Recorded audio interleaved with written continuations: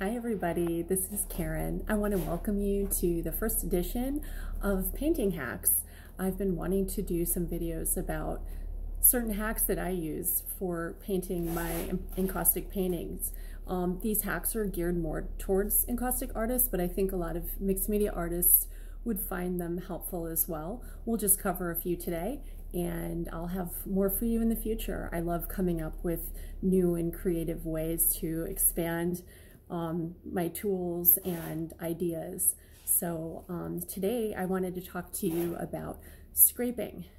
Scraping is really important to encaustic artists. We scrape back a lot of layers, whether that's for making smooth finishes or if we just want to unearth something that's underneath our painting. So some of the really great scrapers I found have not been traditionally used for encaustic scraping. For example, I present to you a piece of flashing. This flashing was actually purchased at my local hardware store, and I've really enjoyed using it. It's metal and it's really thin and light. And what I like about it is that I can grip it and hold it like this, and then it allows me to scrape down on the painting and smooth out layers. And a lot of times I'll end up with some extra paint on here, which I either pop off or I might use my heat tool to melt that back into my, my paint jar. So flashing, I believe this was 79 cents. So I bought a few of these and I just love them. That's one.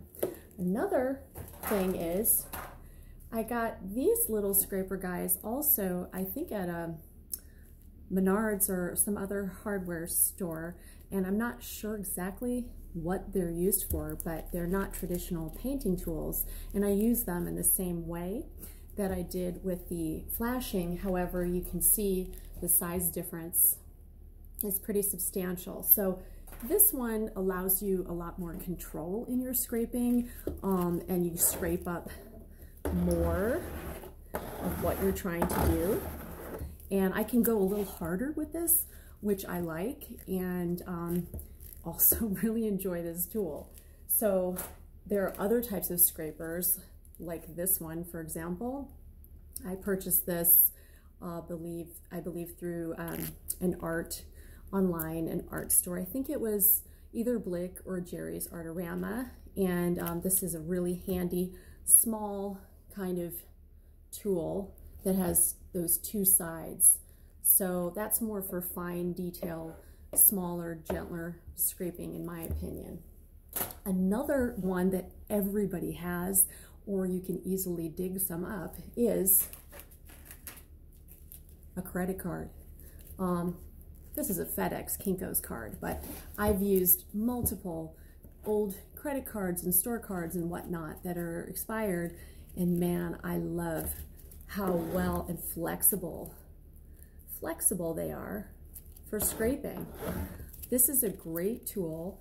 It's free and so easy to use, and they eventually go bad. They might crack after a lot of use, so you can throw them out, but you probably have many more, or friends or family can give you some old Blockbuster cards or whatever they have laying around in their drawers.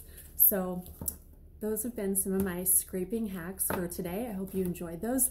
And if you have any other scrapers that you'd like to tell me about, feel free to drop me a message. Thank you.